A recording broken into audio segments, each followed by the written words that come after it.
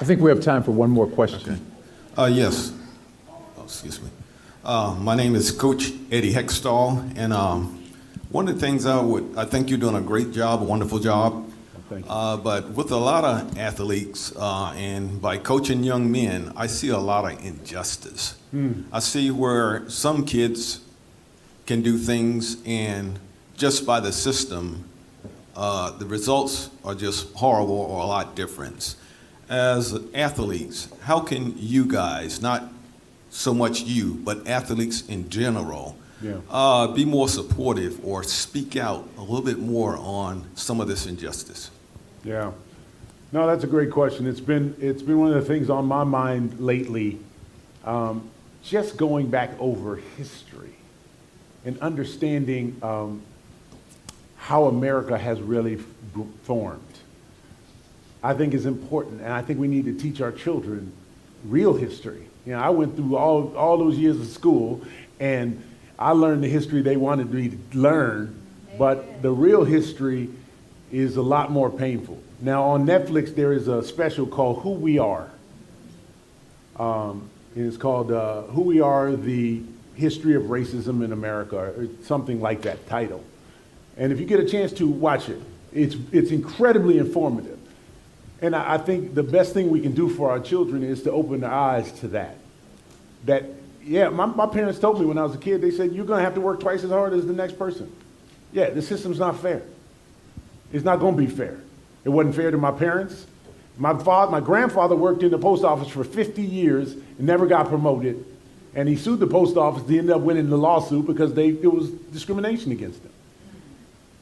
And so, no, it's not fair. It wasn't fair 50 years ago, and it's not fair today. But it's the system. It's built in, right? The redlining, the gerrymandering that still happens today, all this stuff still happens today. There's a reason why the highways have been built where they've been built.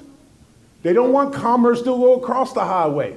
In every city I go to, in every city, the story is the same. On one side of the highway, less than 10% of those kids are going to go to college. On the other side, 77% of those kids are going to go to college. On one side of the highway, these kids are going to cost your society $100,000, $150,000 each. On this side, they're going to contribute $200,000 to society per person. And it's the same in every city. That's how America was built. And so, yes, that's true. There is a foundational unfairness. But that's something we can't control right now, right? So the best thing we can do is get educated and get ourselves prepared to make a change. My grandfather decided he wanted life to be better for his children and his grandchildren, and now 2 generations later, I'm able to do the things I can do. And I can work, and I can make money, and there's no limit to what I can do. And that's because my grandfather said, and my father said, and my mother said, it's going to be different for you. We're going to sacrifice so that you get what you need. Amen. They bought a house. They moved to Virginia Beach and bought a house they couldn't afford to live in a neighborhood they couldn't afford to be in so that I would see what the other side looked like. Amen. And I began to expect that. And so, we have to make that commitment at some point. In San Antonio, it's the same lesson I teach to the Hispanic kids. We're 55% Hispanic. And so in a lot of those families, they stick together. And, there's a lot of poor Hispanic families. And they don't want the kid to go to college. They want the kid to make money, go get a job. You need to go work construction and bring money home.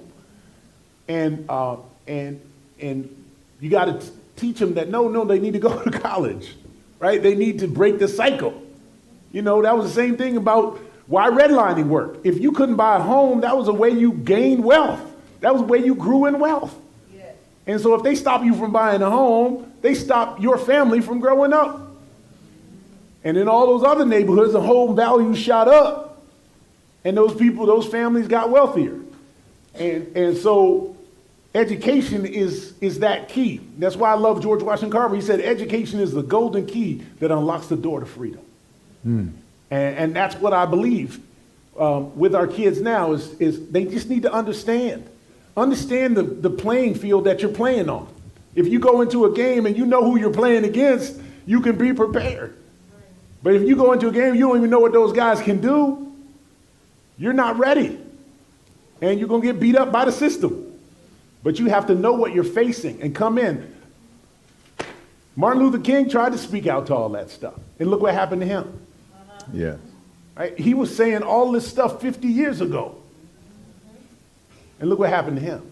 So I'm saying it's not an easy thing. The system isn't going to change easily. It's been years and years in the making.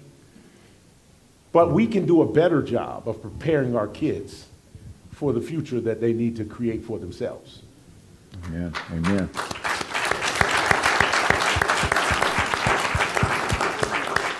Hello everyone, I spend a lot of time trying to get you guys nice videos, so please subscribe to this page and please subscribe to my second page. The link to my second page is in the description section. Thank you.